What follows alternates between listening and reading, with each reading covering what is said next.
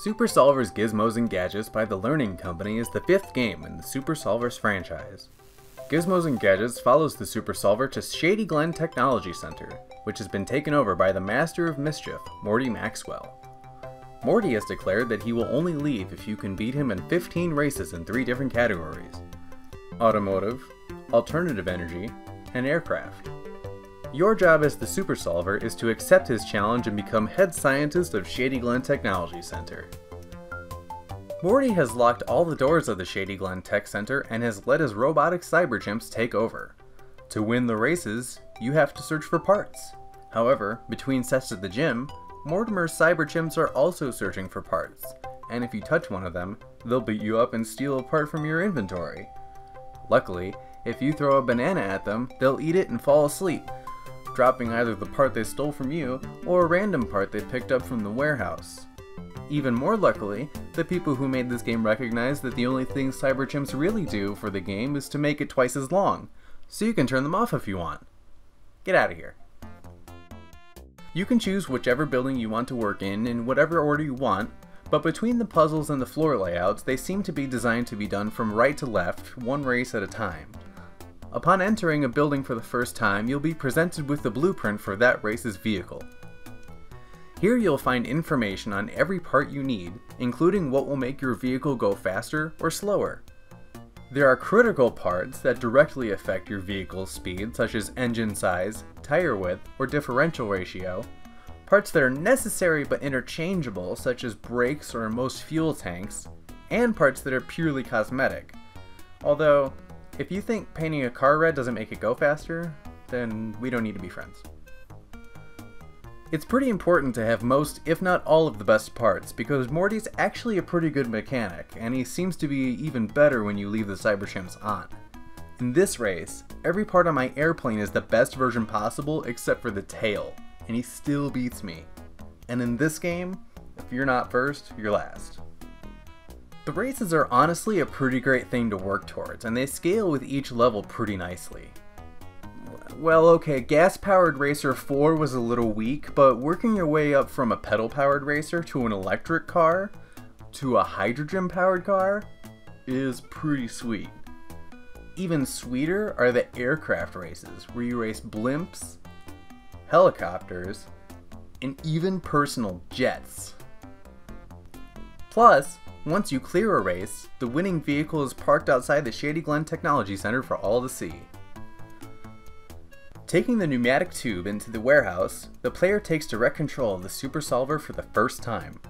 The faceless hero can only move right or left under his own power, but he can walk, run, and even jump pretty far when he wants to. To go up, the Super Solver can use air vents, springboards, and trampolines. But to go down, he has to fall through a hole in the floor. The warehouses start out pretty straightforward, but they become outright mazes in later levels. A warehouse has 2 views: the front view, which shows that building's section's full map, and the back view, where most of the parts are held. The back view does not contain any methods of going back up, so I recommend starting at the top and working your way down. However, Morton locked all the doors with 7 different kinds of science puzzles. I guess we'll just have to prove we're a better scientist than Morty. Simple machine puzzles have 2 different versions. One shows the player a basic tool and asks them to identify the simple machines used in the tools, such as screws, wedges, inclined planes, pulleys, and various kinds of levers. The other version gives the player a box of parts and asks them to put together the tool itself. Parts that are pieced together correctly will stick together if one piece is moved. I've been trying to put the seats on the seesaw wrong since I was 5.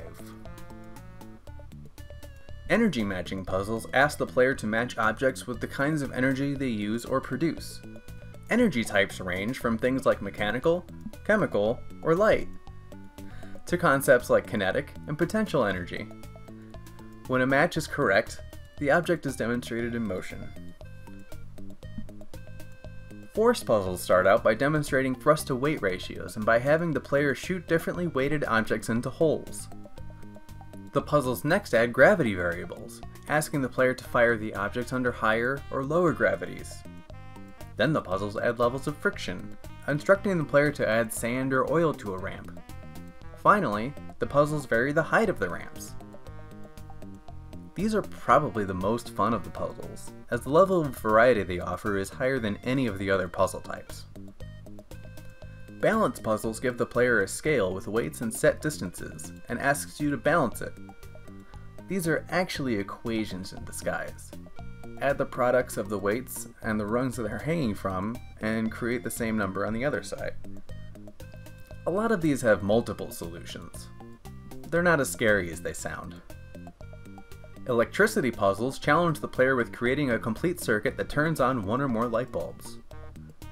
Eventually these circuits get fairly complicated, adding multiple on-off switches and splitters.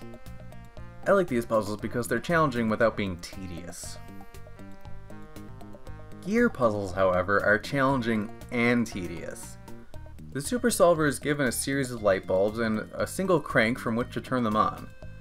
These can get pretty extreme, but even the relatively simple ones can take a lot of time. I'll do each of them the first time I see them just to prove a point. Magnet puzzles, however, are a bit of a different story.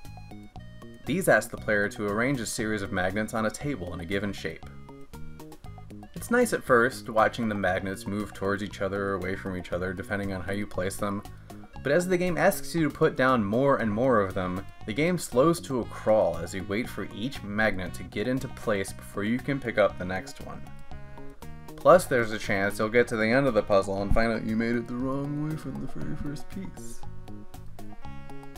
If the game has any major flaw, it might be that you can quit a puzzle and go back to the same door and get a different puzzle, because in the later 2/3 of the game I just absolutely refuse to do these magnet puzzles anymore. Getting through the doors to keep winning races though is a pretty fantastic motivator, because it's still pretty effective on me now even as an adult. In fact, I would say that if you're an adult playing a Super Solvers game for the first time, Gizmos and Gadgets would be the one I'd recommend, because it's aimed at teaching middle school science rather than teaching kids how to read. On top of that, it's abandonware, so it's free! You'll need DOSBox if you're running Windows 7 onwards, but it's pretty simple to get running. And that's Super Solvers, Gizmos and Gadgets. You've become head scientist of Shady Glen Technology Center, and Morty Maxwell has flown off to parts unknown. Hopefully, now that you're in charge of the place, you can get rid of Shady Glen Security 386, sell some of those jet engines you've got lying around, and pay a real security team next time.